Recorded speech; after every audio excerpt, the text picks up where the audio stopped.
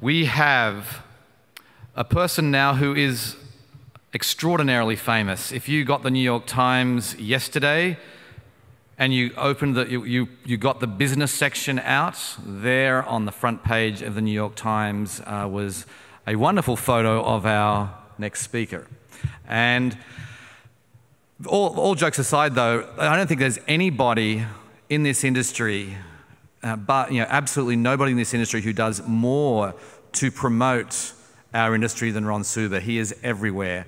I'm amazed at, he's on the radio, he's on podcasts, he's on TV, he's quoted. If there's an article about peer-to-peer lending, there you go, you get Ron Suber in the quote there. He is everywhere. So I think he's done a tremendous amount, not just for Prosper, but I think all of us here owe a debt of gratitude to Ron Suber for really raising the profile of this industry.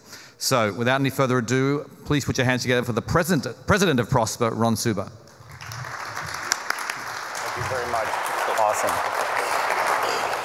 So I am so excited to be up here today. For me, what's happening here today is more than just business. Working at Prosper is more than just a job. This is my passion, it's my hobby. I've never had more fun, and I'm learning a ton. When I walked around the room where all the booths are, and I heard the presentations today, I think we witnessed a merging of science and art, and we saw a collision of Silicon Valley and Wall Street. And we saw a fin and a tech. We saw financial and technology come together perhaps for the first time. In the prime brokerage business, where I started my career, it was a $300 billion industry and went to a $3 trillion industry. And we created a shared experience, the people in the rooms at the conferences, over 15 years of building the prime brokerage business.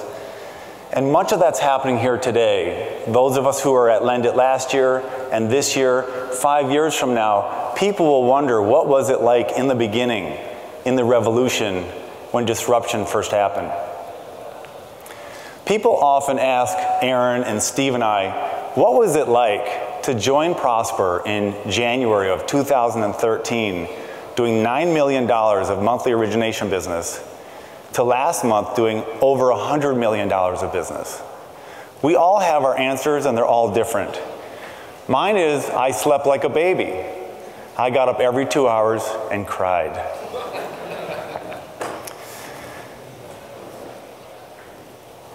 When I think about this conference last year, I think about the room with 300 people. I think about the conversations that were discussed and the imbalance in the marketplace. So what I want to do today is similar to what we did last year, not really talk about Prosper, but talk about what's happening to everybody in the room. What's happening to the consumer? What are the trends? What's happening at every single platform you've met and heard from today? There are 6 major themes and 6 things each platform is focused on, and we're going to quickly go through those. And then I want to talk about 3 things I learned for sure this past year that I didn't know a year ago. So let's talk about the consumer and the industry and where we're going in this new lending business. So have you ever looked around in every part of your life and seen things change? You stared at something and said, wow, it's been the same way for 30 or 40 years. It could be an ATM machine, or it could be a lot of other things, and you just said there must be a better way. We've had thermostats that literally haven't changed. We had phones that only made phone calls. We had 10-pound, $5,000 laptops. We used to stand on corners and wave our arms or stand in line in the rain for taxi cabs. And if we wanted to sell something as consumers, we put an ad in the paper on Wednesday hoping it would appear on Sunday. That's all changed. The platforms have changed, the consumers changed, and we now have these innovative things that are changing consumer behavior and how we interact in every corner of our life. And the speed of disruption, the quickness that these platforms are coming into our lives and changing is faster and faster, and they're changing deeper parts how we store data, how we buy things, how we watch things, how we travel, and clearly, how we pay.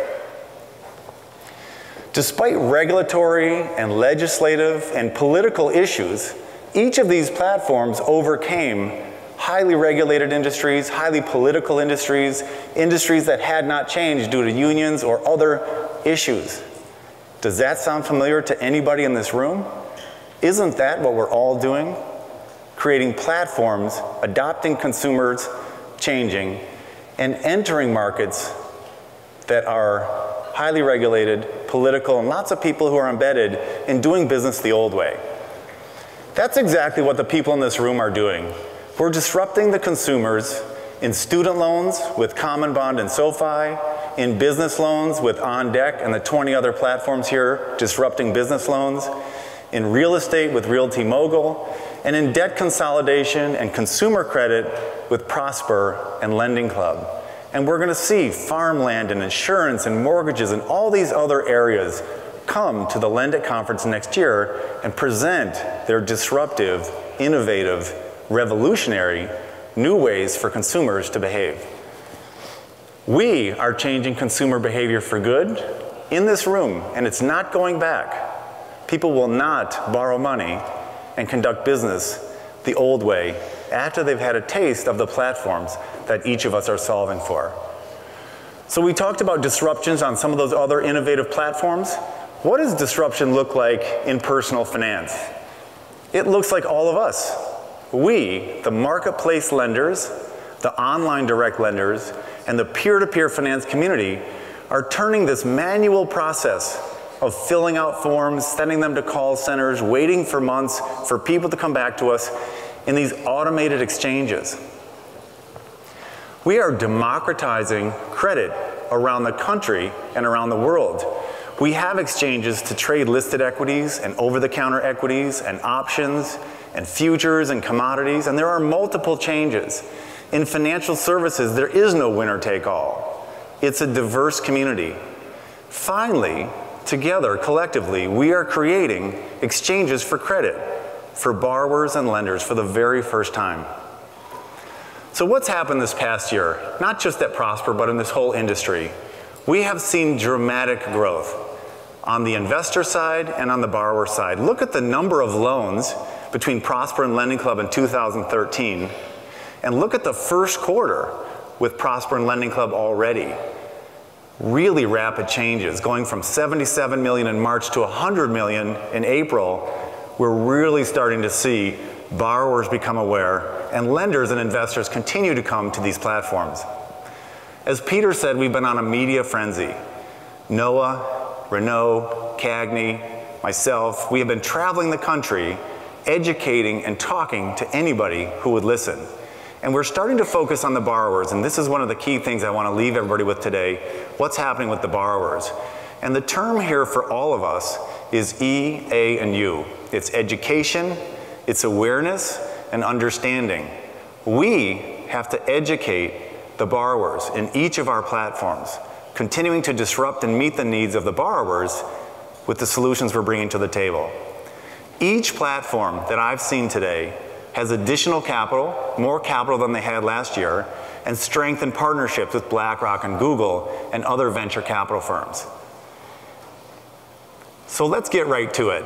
I've actually met with every single platform that was here today over the past 16 months.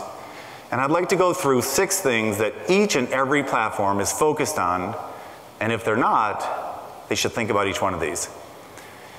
This business is all about quality. If we keep diversifying our borrower channels and diversifying our ways we get these borrowers through traditional marketing and digital marketing, we can really grow this business. We cannot be a direct mail business like some of the banks. It's all about quality and finding new types of borrowers in the right way. Improving the mobile and borrower experience.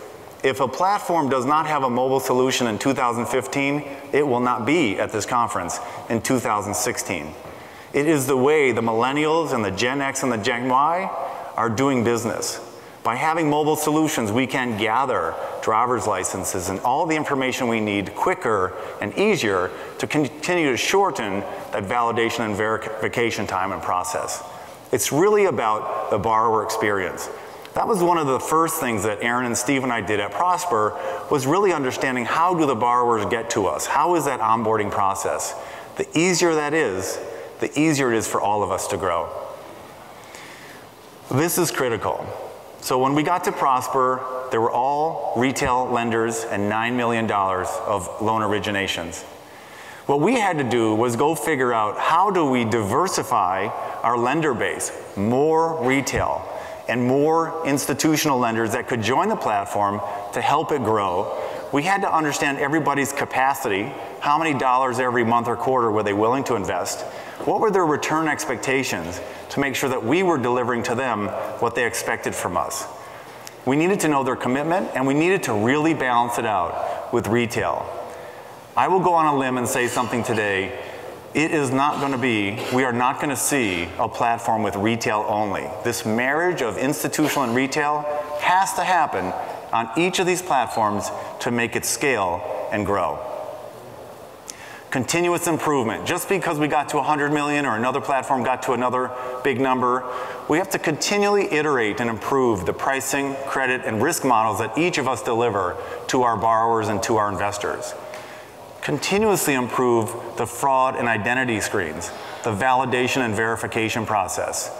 Lowering our cost per acquisition, how much we pay to get the right borrowers that fit on each of our platforms.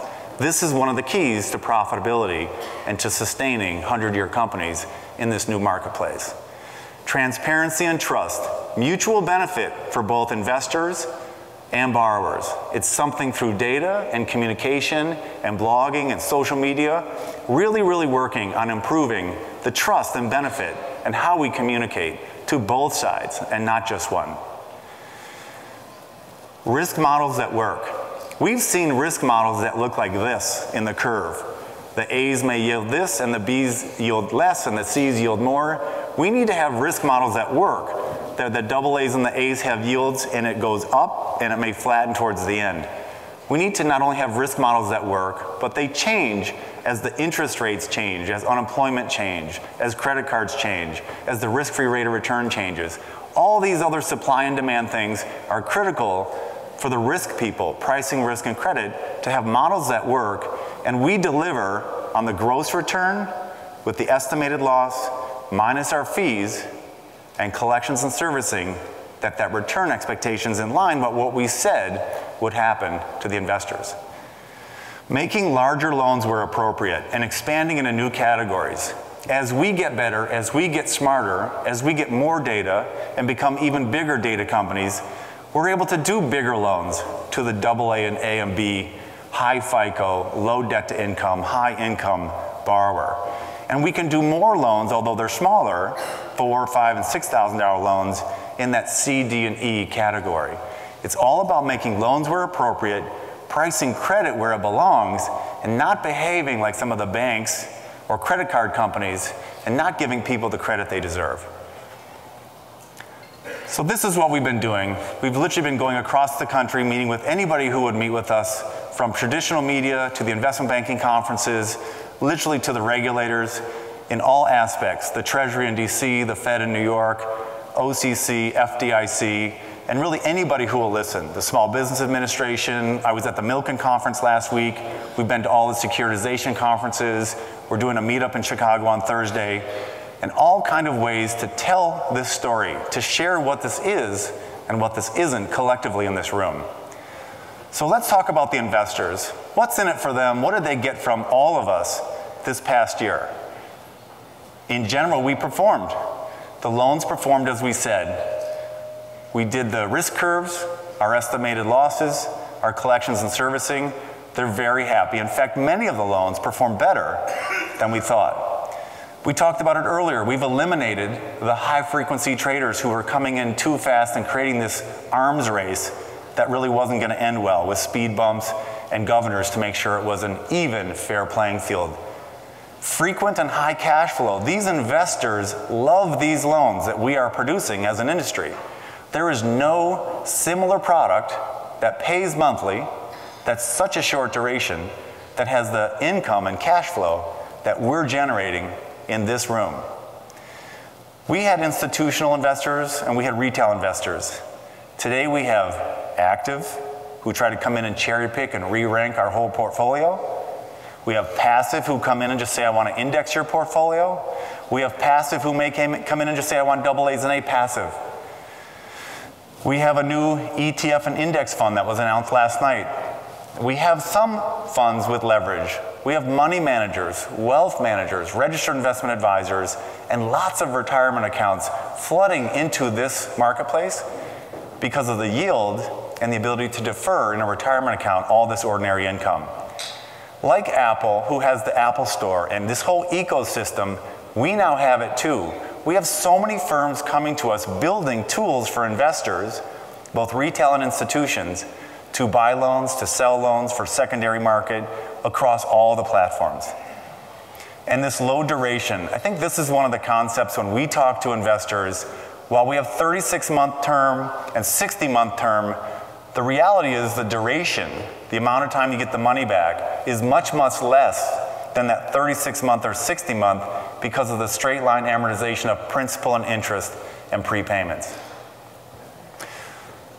So let's talk about the borrowers. What did we do as a community for the borrowers? We increased the efficiency and the speed of them onboarding to us. We used to ask for bank account information or social security information way too quickly, way too soon in the onboarding process. We've come up with ways for the borrowers to upload documents to us, to take pictures of them, to scan them on mobile devices, and really helped our electronic verification so we don't need as much paper, which has really enabled us to close the gap.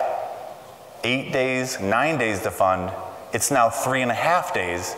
By the time the borrower comes to us, we approve, they send us the documentation, the funded and the money's in their account. Half of our loans are funded in 2 days, as long as the borrower is giving us the information we require.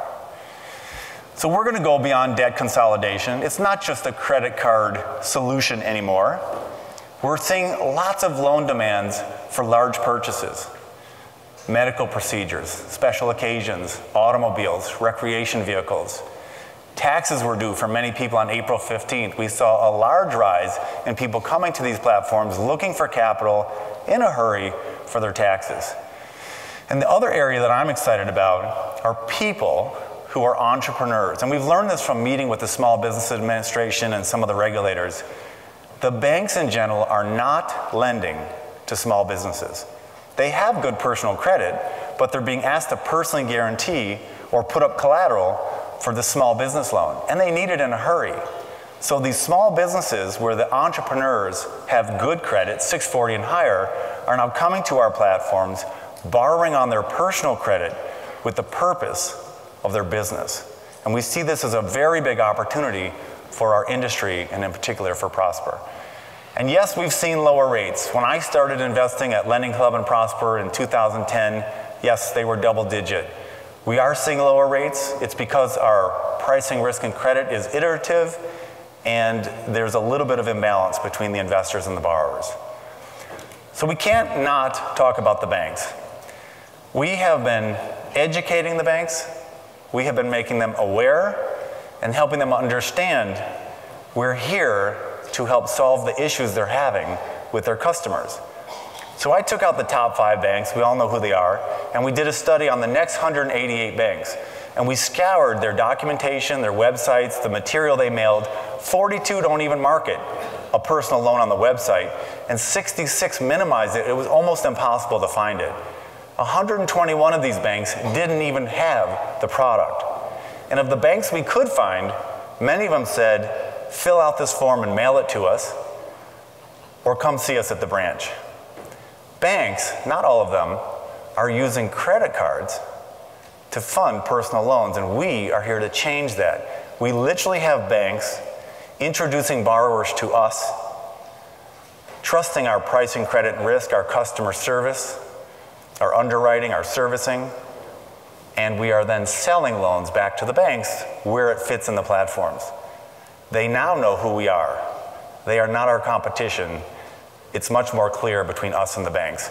We at Prosper are working very closely with credit unions around the country, large community banks and regional banks that have really spent the time and dug into the data to realize that we are part of the solution, and they're not spending the time or technology and can't make money on these loans anyway, given they haven't innovated quite the way that we have. When we think about Prosper and this industry, like we had Intel inside, Intel was powering so many different computers across many different platforms. We think that this marketplace lending, this online lending and peer-to-peer lending will be inside the banks powering the relationship between the borrowers and the investors. So where are we today? We're at the tipping point. We're at the very top of this business. And the opportunity is right next to us. It's right under us. It's right in this room. And the challenge for each of us is on. It's on and it's here today. It's on because the consumer expectations are changing and they're continuing to change. My children don't buy music the way I did. They don't book travel the way I did, and they will not have a landline in their home. The consumer is changing. It's changing how she and he interact with the world in every aspect. And that's our challenge, is to meet and exceed the changing needs of these consumers, especially 40 and under, who are really comfortable doing business on the internet, online, on their mobile device, on their iPad, in hotels and on airlines. Consumers are very rapidly understanding us, and they're adopting us, and they're bringing us to market. So the three things that I learned this year are that the total addressable market, now that's usually a revenue term, but I want to talk about in the dollars available for each of us to connect with investors and borrowers, is much bigger than I thought. It's not just the $850 billion in credit cards. It's really $2.8 trillion is our collective addressable market, our opportunity. It's even bigger than I thought. The second thing I learned this year is at last year's LendIt, I said we were in the top of the second or maybe the top of the third inning. But what I realized was everything we did before today was just spring training. It was just practice. And that today should mark the top of the first inning for each of us to understand that the game began today. So last year, the most quoted comment that I had mentioned was that the competition wasn't in the building, it wasn't on the floor, and it wasn't in the room. It wasn't Lending Club competing with Prosper or the banks competing with us. It's this. It's education and awareness and understanding of the borrowers. I promise you, this is what we need to focus on together through radio, through podcasts, through blimps, through all kind of ways we need to tell the borrowers, business borrowers, yes, blimps, business borrowers, what was my idea? It's his. All the different borrowers that each of the platforms take care of, we need to continue to communicate. We need to continue to travel and do these events and work on our traditional marketing and our digital marketing and keep best practices. So when I think about disruption and revolution and a company that went into an industry that hadn't changed, that wouldn't change, that was mucked up with unions and all kind of old thinking policies, is Tesla.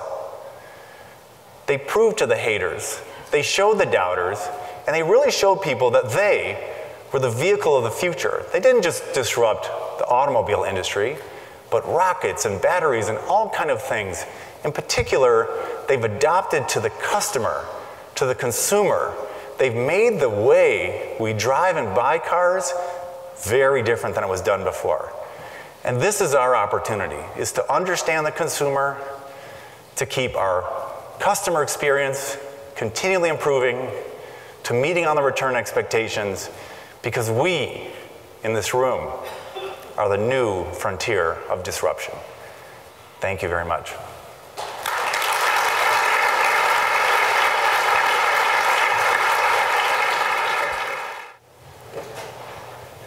Thanks for a great speech. How do we plan to reach all those 2 or 3 trillion debt holders, given the Latimers are subprime and otherwise have debt problems? So the question really is, how are we going to get to all these different borrowers? Clearly, partnerships with financial education and financial reform sites, forums in our country are critical. Clearly, social media. Clearly, educating the Small Business Administration, working with charities, working with all these other groups who have relationships with these borrowers, but they literally don't know we're here. It's Peter continuing to do this event. It's Dara and everybody else blogging, using LinkedIn. We did a campaign, a social campaign, and we literally surpassed 10,000 people on Facebook in a week and helped the education and awareness of this. So I think it's a combination of traditional marketing, digital marketing, partnerships, affiliate relationships, co-branded deals, charities, all kind of ways. But I think as long as we keep best practice and we continue to tell a similar story, that we're a solution, competition, and keep the story straight, it's just a matter of time. It's changed so much in the 14 months that my partners and I have been at Prosper. I can't wait to tell the story a year from now about the borrower experience. Okay, well, I'm gonna ask my question now. So, just on that borrower experience then, can you just talk a little bit about, you mentioned mobile is super important. If you don't have it in 2015, you're not going to be here. So, can you just describe, like, what exactly are you going to be doing to really bring more borrowers from their phones applying for loans, of course? So if we look at the App Store and what people do on mobile, 2/3 of the apps are used once or twice, and they're literally deleted in the second month. We have to continue to educate the borrowers what's happening once they created a relationship with our platform. So let's just take an example of a borrower who comes to us, 36-month loan, done deal, they get the money in a couple days. We take money out of their bank account now 36 times, right? And that's all they hear from us in general. If that borrower now has an app and we're communicating with them, hey, congratulations, hey, I see that your income went up and your debt to income ratio came down, you can borrow more. Or you're a high earner and not rich yet, you borrowed 10,000, I see you're making more, you can now borrow another 10. Or I see you're paying down your debt consolidation, would you like to do home improvement? Or I understand you're doing a vacation or a small business. It's the way we're going to communicate and continue to do repeat business and do more business with our existing clients. If we just all focused on doing more ECM, existing client marketing, using digital and using apps, I think we'll see this industry grow, not necessarily from new borrowers, but from many, many repeat borrowers, which become very profitable for each of the platforms. Anyone else? I think everyone's thirsty. So, on that note, put your hands together for Ron Suter. Thank you very much. Thank you very much. Thank you very much. Great stuff.